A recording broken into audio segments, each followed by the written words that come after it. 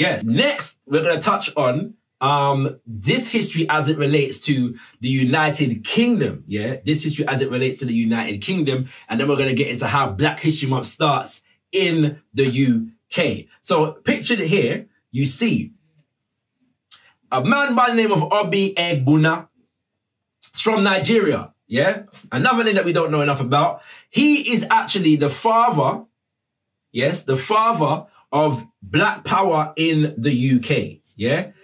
He travels here from Nigeria, gets involved in the movement, and is a key proponent of Black Power. He's an author, a playwright, political theorist. If you don't know, get to know. And shout out to his children, yeah, who are still on the road right now, kings and queens, okay? And then you have Mama Claudia Jones, yeah, the mother of Notting Hill Carnival, but she's not just the mother of Notting Hill Carnival. She travels here. She's from Trinidad. She lives in America for a while. She travels to the UK. And during that time is when Africans from the Caribbean are traveling to the UK in significant numbers. In response to the killing of a brother by the name of Kelso Cochrane, yeah, by racist white youths, yeah, and also the Notting Hill race riots, so-called, yeah, they call it race riots. Well, really what it was a gang or gangs of white men running through Notting Hill, which had a significant Black population at that time, yeah, committing acts of violence against Black men, women, and children. And so what happened is the Black men and women began to defend themselves, yes, and were arrested for possession of an offensive weapon, whilst the white boys were arrested for grievous bodily harm and these kinds of things. And so she organizes a community and puts on the first carnival, yes, in the UK in 1959, yeah, in King's Cross, okay? The theme for the carnival is a people's art is the genesis of their freedom. And the proceeds go towards paying the legal fees of those brothers who had been arrested for defending their community, okay? So we see that in the 1950s and 60s in this country, things was already going on in relation to activism. And finally, as an example, this is not an exhaustive list, but you have Audley Evans, Paul Stevenson, and Owen Henry, who are pictured there as the leaders of the Bristol bus boycott, as inspired by the Montgomery bus boycott in the 1950s. In the 1963 to be specific, these brothers led the Bristol bus boycott to campaign against what was called the colour bar. Black men who have been brought from our countries, yeah? Or shall I say, the colonized countries in the Caribbean, all right? To work buses and trains and so on and so forth for British men who were recovering after World War II could no longer find employment on these buses. And so in order to earn a living wage to support their families, these men campaigned against what is called the colour bar, whereby white men were blocking them from receiving gainful employment. And they launched the Bristol bus boycott, yeah? Get to know about that history, all right? So off the back of that, how does Black History Month begin in the UK? So, to begin talking about how Black History Month began in the UK, we have to call the name, another name that is seldom referenced during celebrations of Black History Month in the UK, and that is a man by the name of Achiaba Adaye Sebo, yes? He is the founder of Black History Month in the UK, yeah? Every year, Black History Month is celebrated and his name is really mentioned. It is a travesty. But that is why we do presentations such as these, to ensure that you all get to know these names and get this good information. He is born and raised in Nkrumah's Ghana, and he comes to London after living in the USA for a while in 1984. Okay? So, setting the context. Yeah, we're going to come back to Baba Achiaba Adaye Sebo in a second, but let's set the context. The context for all of this is what my father refers to as the turbulent 80s. What is the turbulent 80s? This is an era in which there is a significant upsurge in Black resistance to oppression in the UK. And it manifests in a few key events, namely the New Cross Massacre. The New Cross Massacre is an event that took place in January, the 18th of January, 1981. What happened? A house, yes, a house that was the scene of a party, yes, of a 16th birthday party, yes, black family things, house party back in the day in 1981, was firebombed, yeah, in the borough of New Cross in South London, okay? The firebomb attack killed 12 young African men and women immediately. A 13th died a year later as a result of burns, yeah, and psychological damage associated with this firebomb attack. Because of the history of such firebomb attacks in that era, Lewisham, South London, New Cross, them kind of things there, Deptford, it was the belief of the black community that this was a racist firebomb attack. The police and the media conspired to criminalize the young people who were in the party, yes, as opposed to find the person who firebombed the party.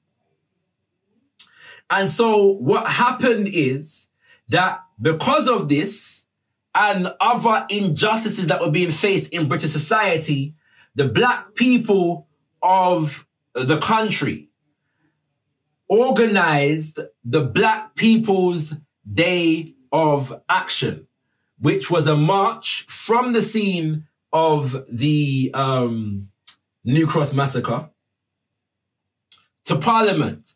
25,000 black men, women and children joined the Black People's Day of Action. You hear stories of children that were in school when the march passed their school and them dust out of school for the day, jump over the fence and join the Black People's Day of Action, which is to this day the largest mass demonstration of black people in this country.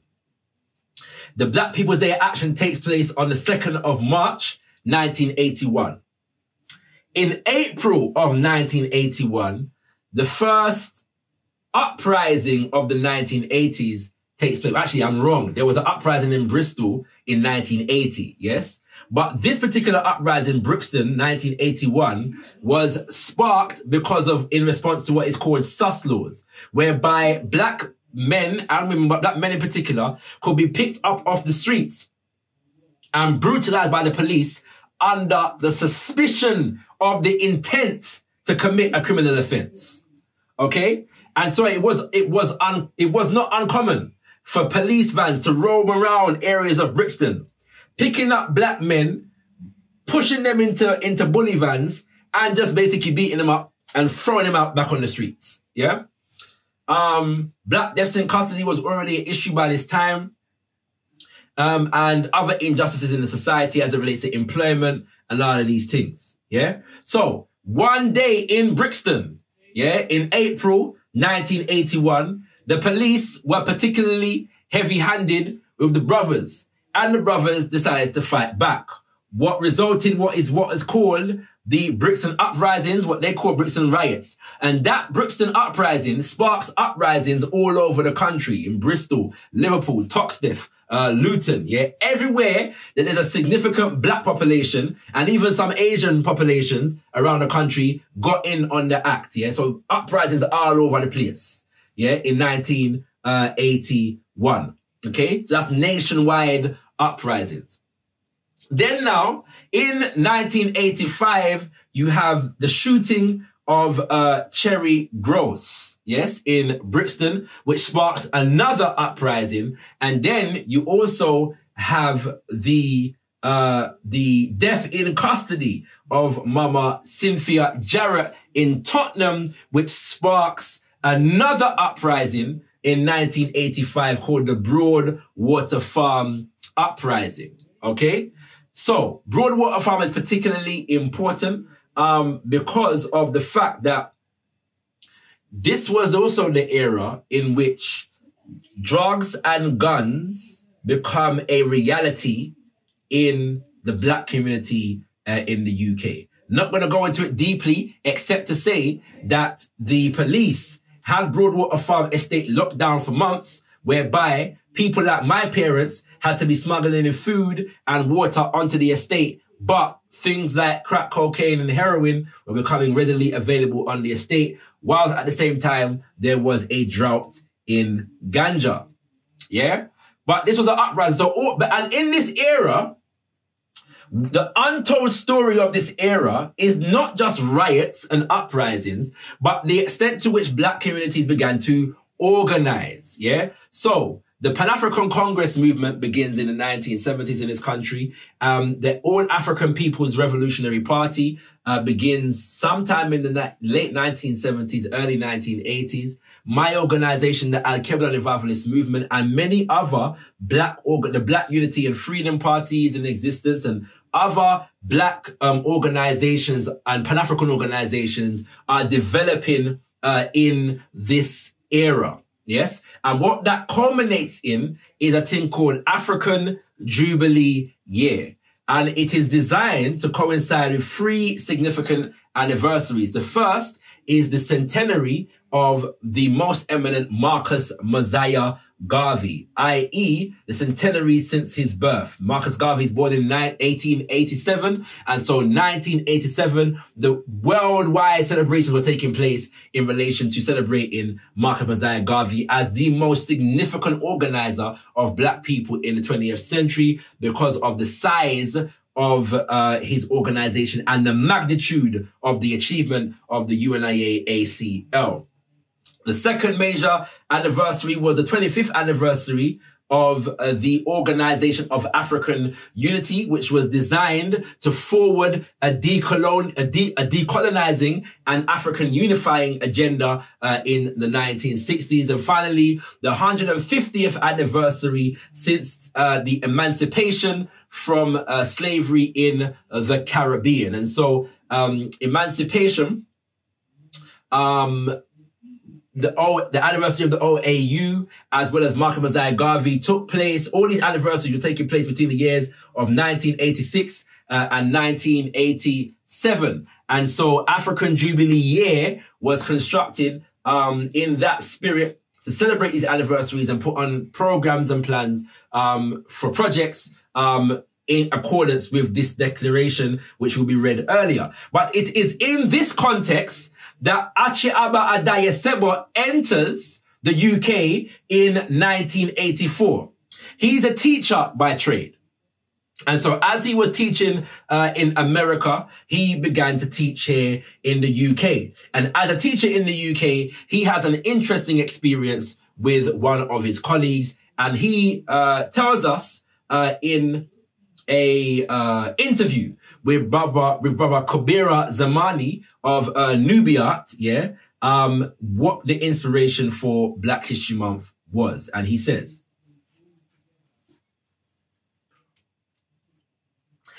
the inspiration for Black History Month came from an incident that happened at the GLC, that's the Greater London Council, where I worked as the coordinator of special projects. A colleague of mine, a woman, came to work one morning looking very downcast and not herself. I asked her what the matter was, and she confided to me that the previous night when she was putting her son Marcus to bed, he asked her, "Mum, why can't I be white?" Pause. So we see from the very beginning that the inspiration again comes. Yeah, remember what we said about Carter G. Woodson earlier, and Mama Mary McLeod Bethune. The very inception is this African child who lives in a world whereby his people are suffering from collective amnesia and has therefore been imbibed with self-hatred. Yes, and inadequacies and a sense of inadequacy about himself. And so from the very inception, we can see that Baba Achiaba Adayesebo is also concerned with reigniting the spark in the so-called Negro. Let's move on. So, when this incident with Marcus took place in London, it dawned on me that something had to happen here in Britain. I was familiar with Black History Month in America and thought that something like that had to be done here in the UK. Because if this was the fountainhead of colonialism, imperialism, and racism. And despite all the institutions of higher learning and research, and also the cluster of African embassies, you could still find a 6-year-old boy being confused about his identity, even though his mother had tried to correct it at birth. Let's address this. Baba Achiaba Adaya Sebo, obviously, when he was in America, he learned about Black History Month, yeah? And one of the things that he was doing there was, he says in the longer form of this interview, that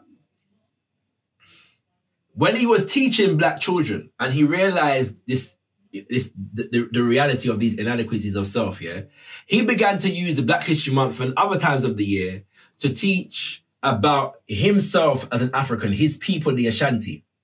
And he realized the positive impact, yeah, that this was having on the students that he was teaching. He began to teach them Ashanti names and about Ashanti ceremonies, about Ashanti tradition and Adinka symbols and Kente and all these things. And he realized the sense of pride that it instilled in them, yeah? So he had tried and tested methods of the function of these things in the United States of America. So he learns about Black History Month there, and he comes here, he has this experience, and he's saying, well, we can replicate this vibes, this energy, yes, over here, and institute Black History Month in this country for the same purpose. But not only that, yes, not only that, remember, if this Britain was the fountainhead of colonialism, imperialism, and racism, pause. What did Robin Walker teach us earlier? That the European denied the greatness of African history for the purpose of facilitating imperialism, racism, and neocolonialism. And despite all the institutions of higher learning and research, and also the cluster of African embassies, you could still find a 6-year-old boy being confused about his identity, even though his mother had tried to correct it at birth. What does that mean? The last part of that is referring to the fact that the mother named the child Marcus because she named him after Marcus Messiah Garvey. And so even with that inspiration, the indoctrination of the society had still confused this young African to the point whereby he didn't see worth in himself as an African and wanted to be white. So we see, first and foremost, yeah, that Black History Month was intended in this country to provide a remedy for that kind of occurrence happening, to provide a remedy for Black children being induced with the seeds of self-hatred. But we also see that this could never be the product of a month-long celebration. So not even Black History Month in the UK was designed to be confined to the month of October. Okay? We know that. Yeah? We can see that based upon what Baba Achiaba Adaye Sebo is saying here. He continues. Right. The aims and objectives, yeah, of Black History Month in the UK were to promote positive public images and understanding, I should say, of Africans and people of African descent, and to encourage the positive teaching and development of their history, culture, and struggle, to support African organizations and liberation movements based in London. So we see here to promote positive public images and understanding of Africans and people of African descent. Very specific. We know all them are talking about. All right.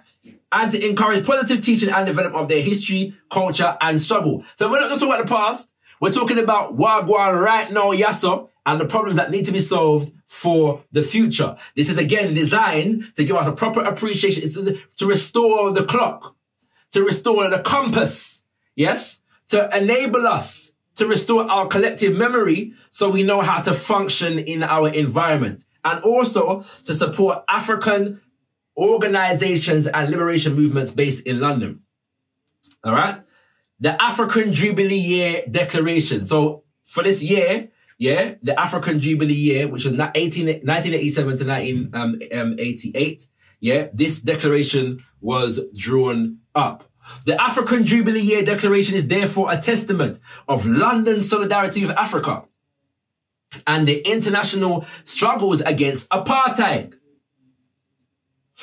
By the designation of October as Black History Month, it is our expectation that Africa's ideals shall forever be manifested in the upliftment of the African personality in our schools, institutions of higher learning, communities, borough councils, and especially in the hearts and minds of politicians. So we see what the focus was. It was about supporting African liberation movements, not just teaching Black history, not just saying, well, you know, Carter G. Woodson, second African to achieve a PhD. Lewis Latimer invented the carbon filament for the light bulb. Garrett Morgan designed the telephone and invented the gas mask. Elijah McCoy invented the drip cup, you know, for the lubrication of machinery during the Industrial Revolution. You know, not even just to say that, you know, there was an empire called Ouagadougou, Ghana, Mali, and Songhai, that open heart surgery was being done in ancient Kemet, that the Ishanga bone can be found in the Congo and is one of the oldest mathematical implements found ever in human history. And even older than that is the Labamba bone found in Southern Africa. That's all that's good, beautiful, but all of that serves the purpose of, and is put in the context of, supporting liberation movements, yeah, and uplifting the African personality and all of these things. There's a conscious purpose for teaching and developing an appreciation for this history. Some of the key names, yeah, that were involved, and this is just a few, there were so many more. Herman Ousley, Linda Bellos, and Bernie Grant. Herman Ousley and Linda Bellos are still on the scene, but Bernie Grant has passed away. But I use this particular picture because in 1986, him, Sister Diane Abbott, Paul Boateng, and Keith Vaz, yeah, as the Asian, yeah, were elected to, as MPs, yeah, to Parliament, as MPs, the first minority MPs elected to Parliament. So focusing, obviously this is Black history, we're going to focus on Bernie Grant, Diane Abbott, and Paul Boateng. And the reality is that they are elected because after the so-called riots, yeah, more properly called uprisings, there's a report done called the Scarman Report. And the Scarman Report was conducted, well, the result of an investigation conducted by Lord Scarman into the uprisings of Black people in the UK. And so what he finds is that these Black people are experiencing a disassociation between themselves and society, disenfranchisement within the society. And basically he puts forward certain measures to ensure that our sense of isolation and discrimination and oppression doesn't become for them any more of a problem than it had become so far, all right? So he suggests two things. One is the creation of a Black middle class, yes? What is the creation of a Black middle class, yeah? And the second one is alluded to, so we'll come back to that in a little bit later on, Kings and Queens. But as a result of that, politicians, yeah, to create a sense of inclusion, Black politicians are elected to Parliament. And Bernie Grant, on his first day in Parliament, is dressed something like what you see in the picture right here in our Agbada. Agbada is the robe, yeah, that you see him wearing, but it's a three-piece garms, yeah, from Nigeria. Caused consternation in British society because he was told that you must come to Parliament dressed properly.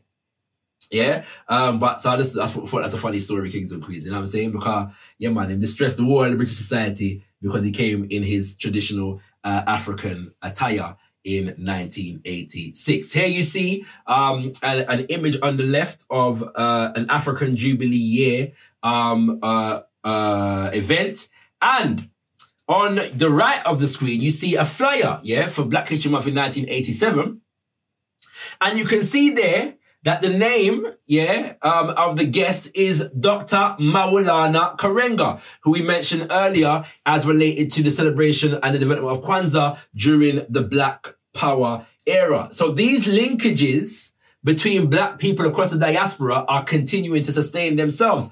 But not only that, check the lineup, yeah, and this is not even an exhaustive list. But check the lineup of black people who came to the country, yeah, on the Black History Month Bill of 1987.